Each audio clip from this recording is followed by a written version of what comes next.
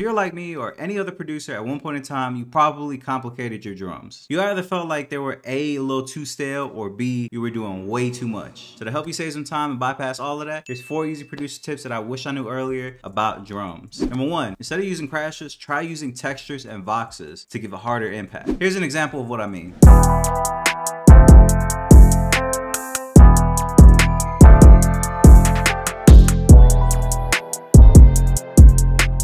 Now, when I say use textures and voxes as crashes, this is exactly what I mean. These sounds right here are textures from the sample.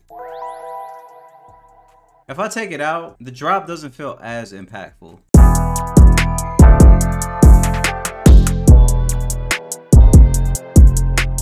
That's cool, but the textures really give it a different type of feel. You don't always need to use like crashes or cymbals or risers. Lately, what I've been using is textures and voxes from like animes. So when it comes to textures, like you could use like pretty much anything. Like I got 3 different ones right here.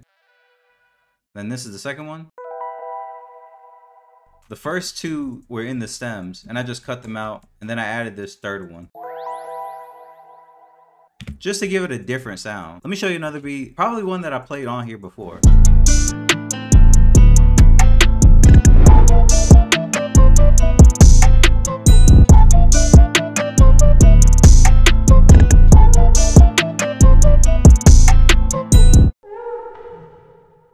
I actually pitched it down, but it sounds like this originally. That's like a weird sound, but it's a vox. It's somebody saying, ooh. Hey, you gotta respect the sound designers. By now, I think you get the gist. Let's move on to the second one. The second thing that I wish I knew earlier was being picky with my drum sounds. Yes, sound selection is important, meaning not everybody can go where you're trying to go. So listen to this drum pattern.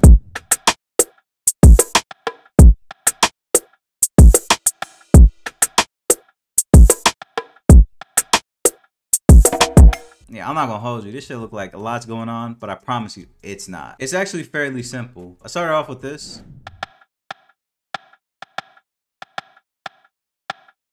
And then just added these perks.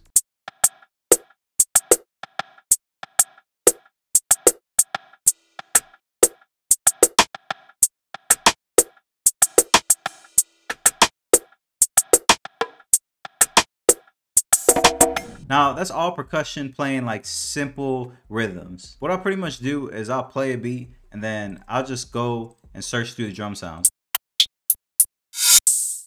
and just try to find the things that pop out to me first. Now, originally I was using this kick.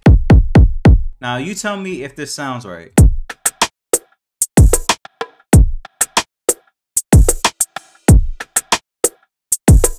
I didn't really like it like that. I felt like it'd probably be for like some reggaeton stuff. A big thing is if you have to second guess or you feel like, I don't know, maybe just change it. Because if you're already thinking like that, then that means something's already off. So I found this other kick, which I tend to use a lot. It's from Francis Got Heat, which is in the same pack as this Malay kick. And this is what it sounds like. It just felt right.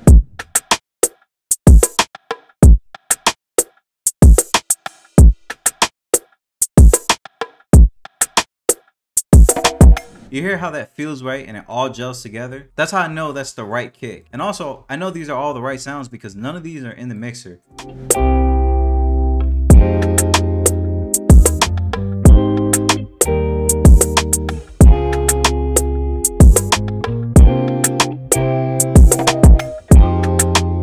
It sounded hard to me. I like where it's at. I don't have no second guessing, and I don't have to do any additional mixing because the sounds are good. So I'm rolling with that. No need to overcomplicate. Oh, this next one is super crucial because some people need to hear this. The third thing that I wish I knew earlier was you don't have to do too much. I feel like people really underestimate a good 2 to 4 bar groove because you can really get detailed in the arrangement and make that simple pattern sound pretty good. Here's a good example.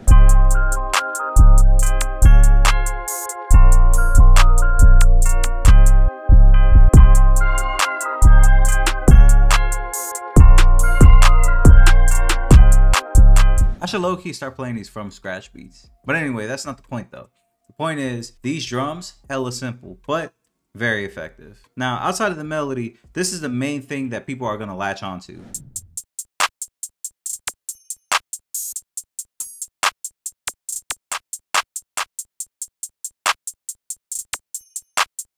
Call it simple, call it basic, but it's effective. The 808 pattern with the melody.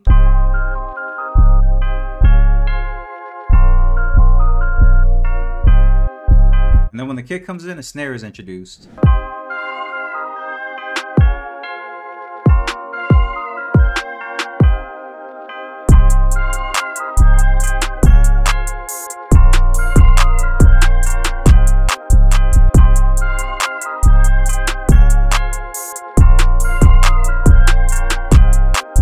Alright, so by now you probably get the gist of this beat. Here's another beat that I feel is pretty simple, but it works though.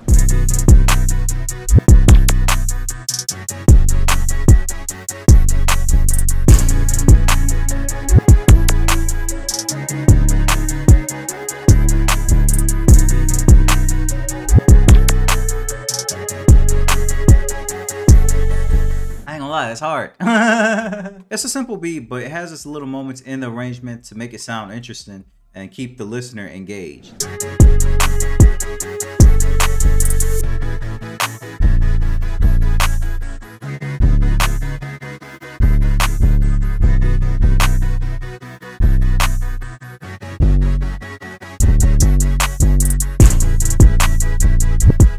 It just gives more anticipation for not only when the drop comes and the kick comes, but when the artist like says what he says and then it just drops right there, because he might say some heavy shit, you know what I mean? Like, who knows? Or he might say something like super like, you know, swaggy, you know?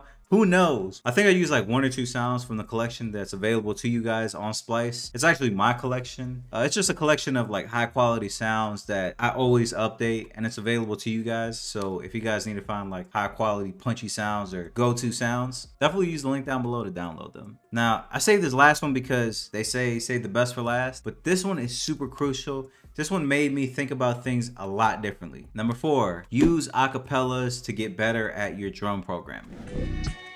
Yeah, I'm a Christian Dior shirt rocker, 2 Glock wearer, only rapper that would have thrived in the Tupac era. I'm talking 98 drug money, shoebox era. I proved my point once and never take the proof got clearer. Y'all niggas make threats, we pay killers and take bets. I heard this Benny the Butcher song produced by Hit Boy. Triple black tents on the caddy. What you know about being out in the valley? The plug asks you for an addy. And I was like, man, it'll go perfect for this one melody because it feels like some like mafia type of shit. So I heard this melody from the homie Nami.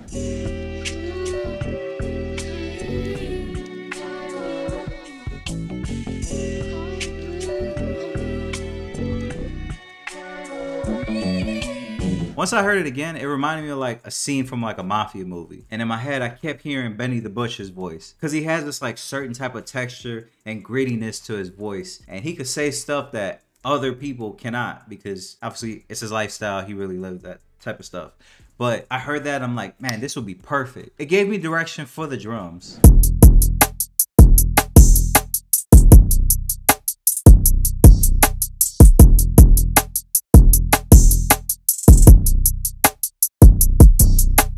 The reason why I say using an acapella helps you get better with your drums is because you can treat it like an exercise. It helps you get better with your arrangement, as well as your drum patterns, as well as your transitions. And on top of that, it scratches that creative itch. Like for me, I have fun making remixes because it allows me to go different directions than the original song that's already out. You can get acapellas from a ton of different places. I even put out a short on the channel which shows you guys how to make an acapella with any song using iZotope's RX9. I'm pretty sure they'll have the link up somewhere, but iZotope RX9 is available on Splice's rent to own. So if you guys do want that, definitely check the link down below and sign up for that today. So that concludes the video. These are a couple things that help me get better at my drums. I hope you guys enjoyed the video, and I hope you guys take these tips and apply them, and I hope it gives you guys a spark of creativity. So I don't know if you're going through a creative block or you just want something to help you level up. I do hope this video helped you guys out. A lot of people reached out to me and wanted a drum video, so I'm glad I could bring it to life and help you guys. So remember, like, comment, subscribe, and let me know down in the comments what else you guys want to see,